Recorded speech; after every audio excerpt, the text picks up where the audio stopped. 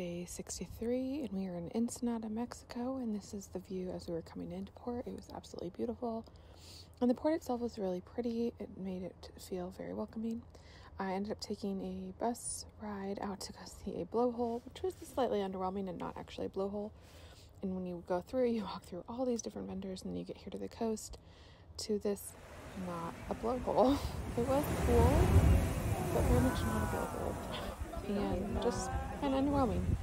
But that's okay. Made the best of it as much as I could. Did a little shopping, and then I also got lunch. I got these amazing tacos. I got chicken, beef, and shrimp. I did not enjoy the shrimp, but I tried it. And then that mango marg, and that was fantastic.